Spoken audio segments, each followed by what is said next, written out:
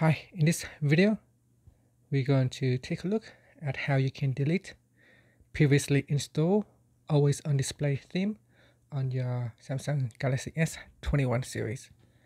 First, tap on the home key to go back to your home screen, and then on your home screen, touch and hold. Next, tap on themes. In themes, tap on the menu key at the top corner, and then tap on My Stuff. Next, tap on AODs tab, and then touch and hold to a theme that you want to remove. Now you can only remove a theme that is not currently in use. You can see this theme here. Currently I'm using it, so I cannot delete it. So if you want to delete that theme, you need to switch to another theme. So I'm going to choose the default theme and tap on yes.